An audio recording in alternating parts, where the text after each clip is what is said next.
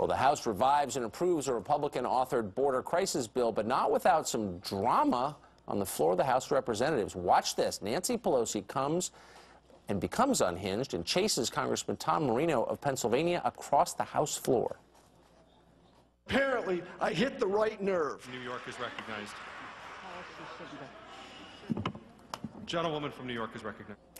It's chilling. Joining us now, Republican Congressman Tom Marino. Congressman, thanks a lot for coming on. It's my pleasure. Glad to see you in one piece. What was your response? How afraid were you when you saw the former speaker coming after you? Listen, I was a prosecutor for 18 years. I was a DA and a United States attorney. I've been threatened by drug dealers, organized crime, and murderers. This was a walk in the park. So what did she say to you? I really didn't hear until she came right up to my face. Someone hollered as I was speaking, which there was a tremendous breach of decorum here.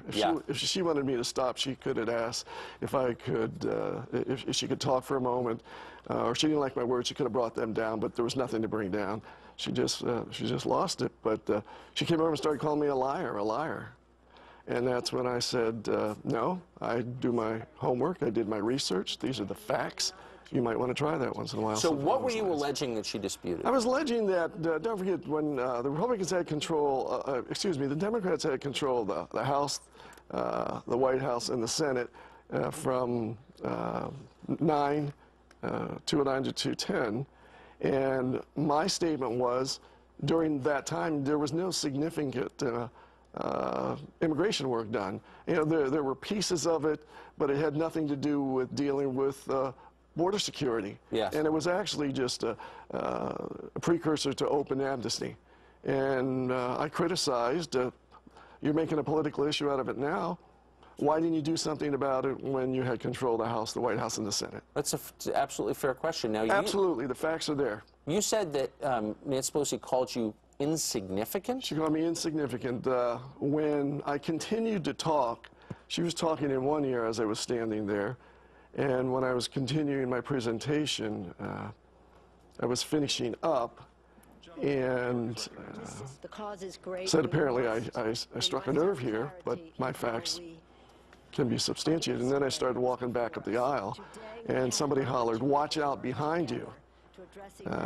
And there's a rogue speaker behind you? Yeah. She came and she was wagging her finger at me, and I said, "Would you like to take this off the floor? Let's go back to the room." And she just was losing it. And you know something, the part that bothered me, because you know there's some people in Congress that act like royalty. Yes. And it's an important job for me, but I came from a low middle class family, still remember my roots. My dad was a firefighter and a janitor. And for someone to wag their finger in my face and tell me I'm insignificant, twice, you're insignificant.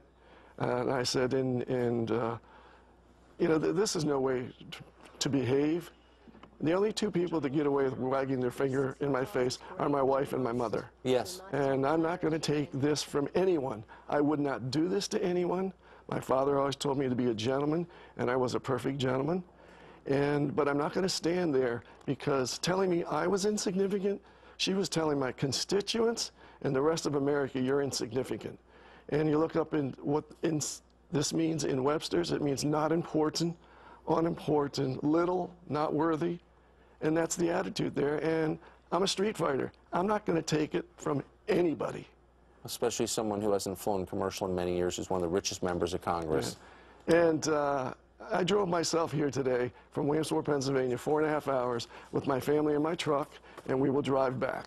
I don't have an entourage. I don't bring staff members with me. And I ran several years ago on downsize government, keep taxes low, cut the cost, and less federal government in my life, the better. And I'm a term limit guy. And yesterday was an exact reason why we need term limits. Congressman Tom Marino, thanks for joining us this morning. I'm glad you drove. You're very welcome. Nice to see you. My pleasure.